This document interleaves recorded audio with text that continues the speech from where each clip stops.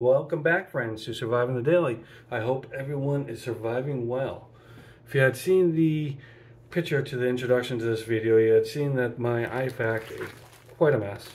I had been using this hefty Ziploc bag, and it's not the best of solutions. The bag itself is failing, and it was just not very organized. So I decided to go out on Amazon and find something better, and I picked up the Maxpedition FR-1, and this comes in, at the time of this video, $36.15. So as you can see, I have a flashlight here and a Sharpie here. Now, one thing I do want to say is I'm not a medical professional.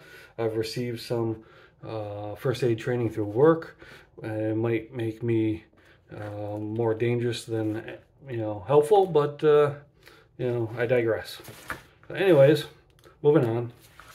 When I purchased this pouch, this bag, I was thinking I could keep the tourniquet on the outside.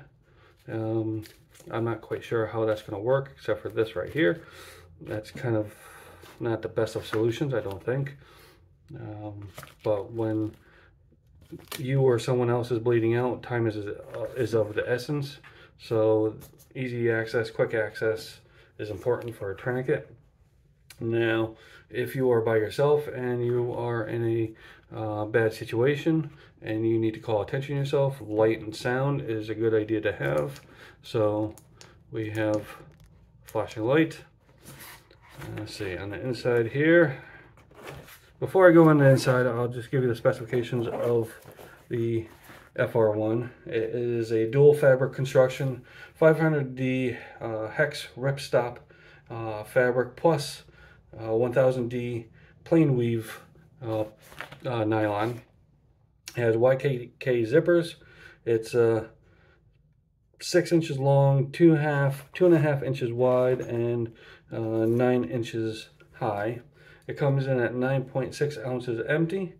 It is triple coated in polyurethane, finished off with a Teflon fabric protection, all to keep it clean and dry. Now, it's not 100% waterproof, but it is water resistant. It does have a drain hole there. So on the inside here, I have, again, sound to call attention to myself. We have an Israeli bandage, another Sharpie. We have some bleed stop back here, along with a couple surgical dressings. Again, we have the packing gauze, a couple pairs of nitrile gloves, and an alien blanket, along with a couple gauze pads. Now, the gauze pads are kind of useless if I don't have tape, which I could not fit in here. But anyways, if anybody has some better solutions than this is not bad. I think I need to re-examine it. Anybody in the medical field or has training and you want to give me a better solution or an idea how I could carry the tourniquet better, that might just be the best way. I don't know, but I feel like that's just hanging off a little too much. If I could find a way to put it on the side, make it a little more compact front to back, that'd be great.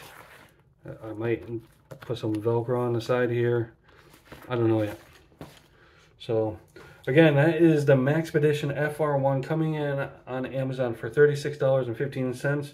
Right now on the Maxpedition website, it is $34.19 plus shipping, but if you're a first-time buyer, you get 15% off. Anyways, that's my story. As always, I hope everybody is having a great day. I appreciate you watching, and I will see you next time.